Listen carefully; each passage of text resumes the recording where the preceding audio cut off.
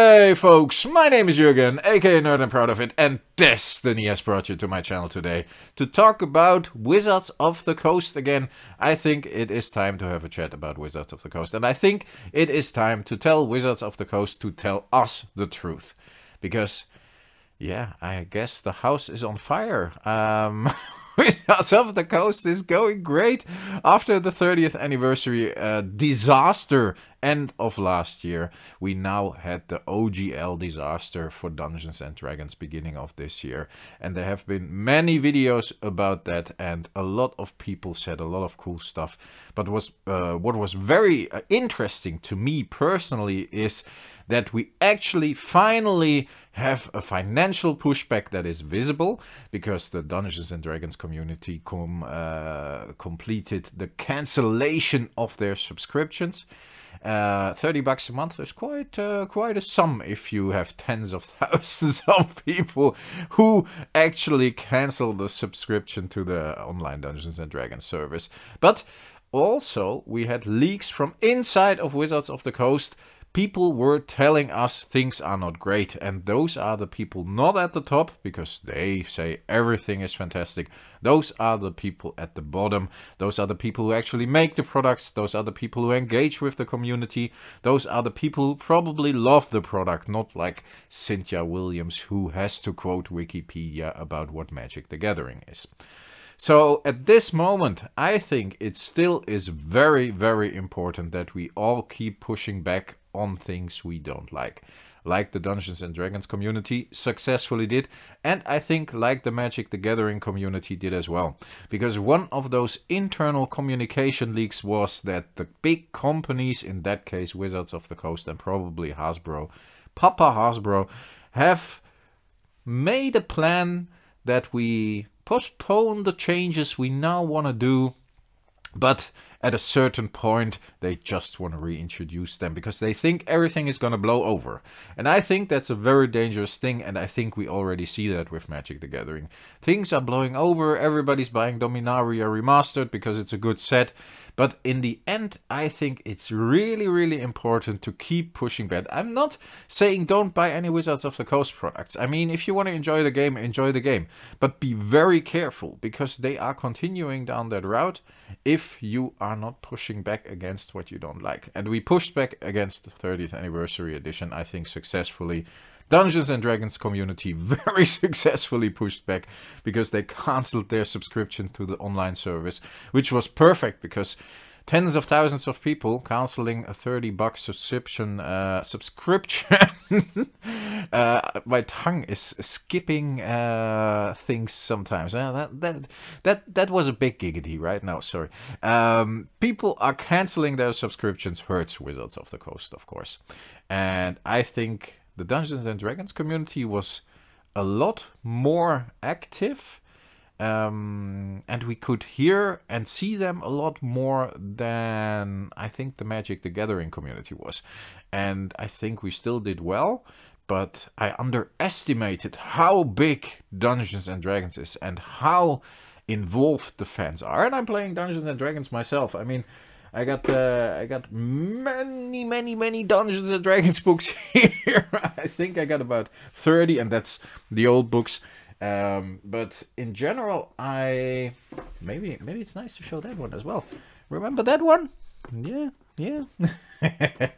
Maybe it's nice to keep being aware that it is very, very important that we don't let Wizards of the Coast get away with just trying to screw us over.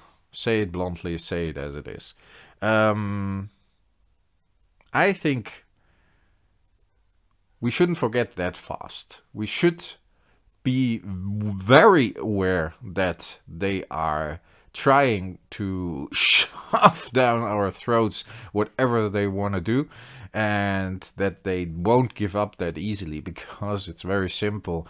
They have the need to actually raise their revenue. I have to think a bit sometimes. That's okay. That's cool. I mean, we all have to think about what we gotta say, right? And sometimes it's important to get the message across with like a dramatic pause. That helps a lot. No, what I suggest is that Wizards of the Coast cuts the crap, just tells us honestly, things are not going well. And even if they come out with the January or with the Q4 numbers of 2022 in January and they say everything went fantastic because we reached 1 billion, might be, but I'm very curious about those Q4 numbers, months October to December, isolated, and see if we actually made an impact as Magic the Gathering fans, the same as the Dungeons and Dragons fans made an impact right now. Folks, it's crazy to me how a company can be so blind to what the community actually wants and can be so blind to how they are ruining the faith we all had in them. We all love Wizards of the Coast. We don't love them anymore, definitely. We all loved Wizards of the Coast for years. And we loved the brands. We loved Magic the Gathering. We loved Dungeons and Dragons. Everything that has been going on with what they did online, offline. They did very, very well and they earned a lot of money. And we made them a lot of money because we bought their stuff. Why is it so important to go beyond that point and actually squeeze out the customer for his last dime just to make that little extra revenue, instead of just knowing, hey, we're doing well and there is a healthy growth, and I honestly believe that growth would be still going on if they wouldn't have done what they did, but that's not fast enough. It has to be more every day and more every year and double the revenue in 5 years. That's crazy, especially in times like this. I don't get it. So Wizards of the Coast, fucking cut the crap.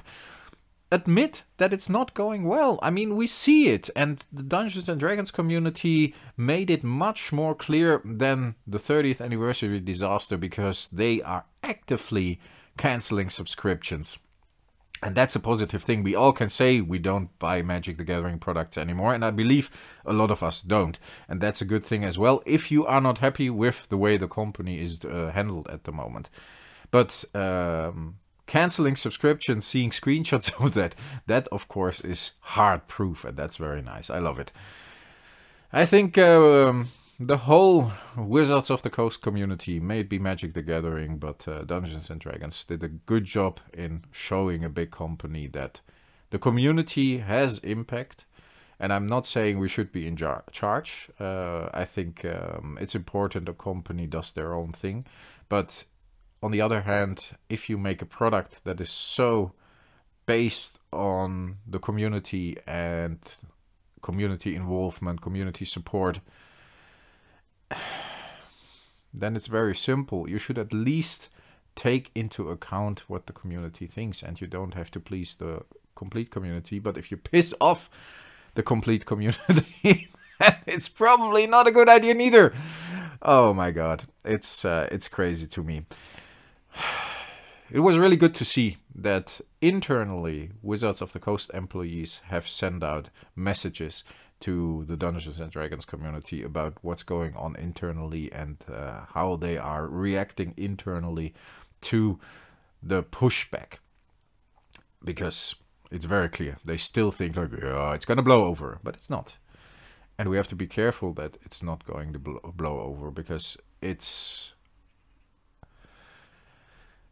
back to the start if it does. Then we just have to fight all over again for the things we don't want to happen to the games we love. So yeah, I think I'm gonna leave it to this, folks. Yeah, we're at a 9-minute rant, which is quite okay, I think. Yeah, around 10 minutes is normally a good length of the video.